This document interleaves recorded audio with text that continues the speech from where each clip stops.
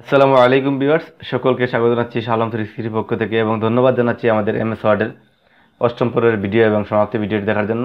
প্রিয় ভিউয়ার্স, আমরা এই ভিডিওর মাধ্যমে আমাদের এমএস ওয়ার্ডের আমরা সমাপ্ত করব। তো আপনি যদি আমাদের এমএস ওয়ার্ডের আগের ভিডিওগুলো না দেখে থাকেন, অবশ্যই এই ভিডিও ডিসক্রিপশন বক্সে এবং আমাদের চ্যানেল থেকে দেখে আসতে পারেন। টোটাল এমএস ওয়ার্ডের 8টি পর্ব আকারে আমি এমএস ওয়ার্ডের শেষ করেছি। আমরা এই এমএস ওয়ার্ড আমি মনে করি এই 8টি পর্বের মাধ্যমে শিখতে পারবো। আপনারা যদি ওই ভিডিওগুলো মনোযোগ সহকারে দেখেন, তাহলে অবশ্যই আপনারা নতুন হলো এমএস ওয়ার্ডের কাজ করতে পারবেন। আমরা এই ভিডিওতে দেখব ভিউতে কী কী কাজ করতে হয়। প্রিয় ভিউয়ার্স, ভিউর কাজ হচ্ছে আমাদের মনে করুন প্রিন্ট লেআউট যদি উঠে যায়, আমাদের এখান থেকে এই সিস্টেম হয়ে যায়, অথবা এই ধরনের আমরা লেখার মাধ্যমে কোনো সময় আমাদের লেখা চলাকালীন সময়ে এই ধরনের হয়ে যায়, তখন আমরা যে সমস্যার মধ্যে পড়ে থাকি, যদি না জানা থাকে আমাদের অনেক সমস্যার মধ্যে পড়তে হয়। আমরা এই ধরনের সমস্যা হলে ভিউতে যাওয়ার পর প্রিন্ট লেআউট এটি সিলেক্ট করে দেব। প্রিন্ট লেআউটটি সিলেক্ট করে দেওয়ার পর আমাদের এই পেজটি আমরা যেই সিস্টেমে প্রিন্ট দেবো ওই সিস্টেমে দেখিয়ে দেবে। তারপর ভিউয়ার্স, আমরা এই যে রুলার যেটি আছে, এই রুলারটি খুবই গুরুত্বপূর্ণ। রুলার হচ্ছে আমাদের যে পেজটি সেট আপ করি, এই পেজটির পরিমাণ যে সাইড দিয়ে দেখানোর জন্য আমাদেরকে এই রুলারের বারটি দেখিয়ে দেবে। আপনারা এই এখান থেকে 1 ইঞ্চি এখানে আছে, এই যে সাইজটি আমরা দেখতে পাচ্ছি এবং এই যে শো করছে, এটি রুলারের এখানে টিক চিহ্ন দেওয়ার থাকার কারণে আসছে। ঠিক আছে, আপনারা রুলারের টিক চিহ্ন বসিয়ে দিবেন, তাহলে আপনাদের সাইজের মাপটি আপনারা দেখতে পারবেন। তারপর ভিউয়ার্স, জুম এটি হচ্ছে আমাদের মূলত এই ডকুমেন্টটাকে জুম ইন এবং জুম আউট করে সেট করে রাখার জন্য আমরা এখানে ক্লিক দিব। 200 ক্লিক দিয়ে ওকে চাপ দিলে এই পেজটি বড় হয়ে যাবে এবং 200 সেট হয়ে যাবে। ঠিক আছে,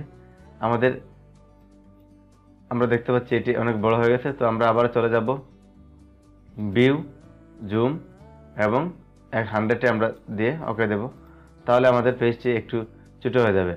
তো আপনি যদি বড় করতে চান, অর্থাৎ 150 বা তার উপরে অথবা তার চেয়ে কম, তখন আপনার যাওয়া লাগবে ভিউ, জুম, এখান থেকে আমরা বসিয়ে দিতে পারবো আমাদের ইচ্ছা মতো। আমরা যদি 125 দিই, তবে আমাদের পেজটি আর একটু বড় হয়ে যাবে।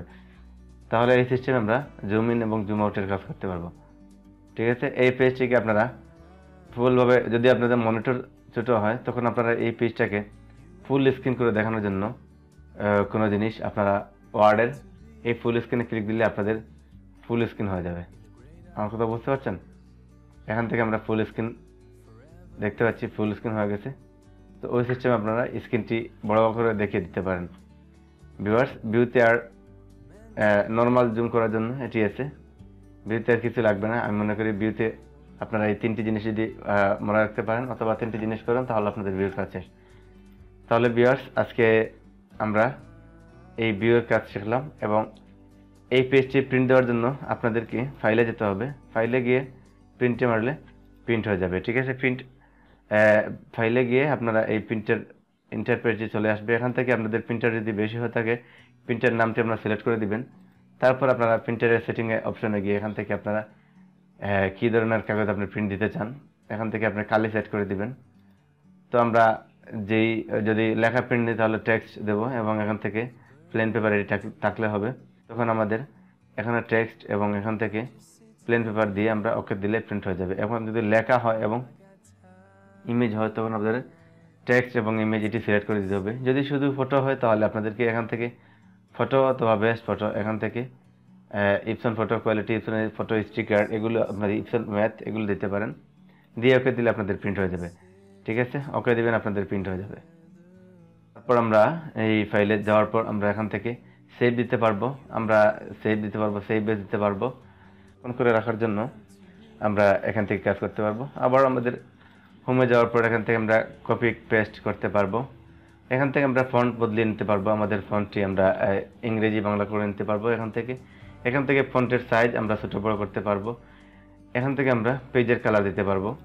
আমাদের লেখা কালার দেওয়ার জন্য আমরা হোমে উপরে ক্লিক দেওয়ার পর আমরা এই এতে ক্লিক দেওয়ার পর আমাদের এখান থেকে লেখা কালার পরিবর্তন করতে পারবো।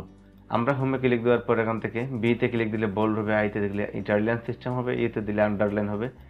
আমরা প্রত্যেকটি যে সিস্টেমে আনবো ওই সিস্টেমে আবার যাওয়াতে পারবো। ঠিক আছে ভিউয়ার্স, আমি আপনাদেরকে দেখিয়ে দিলাম।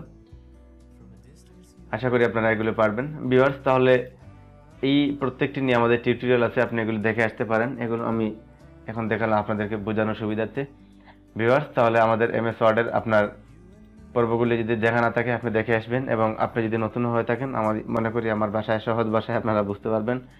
ভিউয়ার্স, সকলকে ধন্যবাদ জানিয়ে এখানে সমাপ্ত করলাম। পরবর্তী ভিডিও নিয়ে আসা পর্যন্ত সবাই ভালো থাকুন, সুস্থ থাকুন, আমাদের চ্যানেলের সাথেই থাকুন। আর আপনাদের ইচ্ছা মতো কমেন্ট বক্সে গিয়ে লিখতে পারেন আপনারা কী ধরনের ভিডিও চান।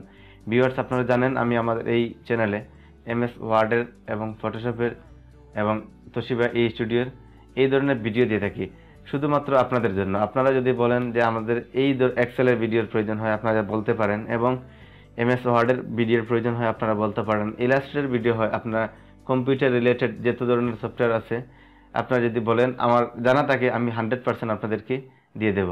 ভিউয়ার্স, ইউটিউবে আসাই শুধু আপনাদের জন্য, তাই আপনাদের ভালো লাগা আর ভালোবাসা নিয়ে একটু এগিয়ে যেতে চাই। আপনারা যদি আমাকে একটু সাহায্য করেন, আপনারা ভিডিওতে লাইক দেন, কমেন্ট করেন এবং বলেন যে আপনাদের এই ধরনের ভিডিওর প্রয়োজন, তখনই আমি ভিডিও দিয়ে দিব। আপনারা আপনাদের ইচ্ছা মতো কমেন্ট বক্সে গিয়ে লিখতে পারেন কী ধরনের ভিডিও আপনারা চান, তাহলে আমি ভিডিও দিয়ে দেব। প্রিয় ভিউয়ার্স, আপনাদের জন্য শুভকামনা থাকলো, এবং পরবর্তী ভিডিও নিয়ে আসা পর্যন্ত সবাই ভালো থাকুন, সুস্থ থাকুন। সকলকে ধন্যবাদ জানিয়ে এখানে সমাপ্ত করলাম। আল্লাহ হাফিজ।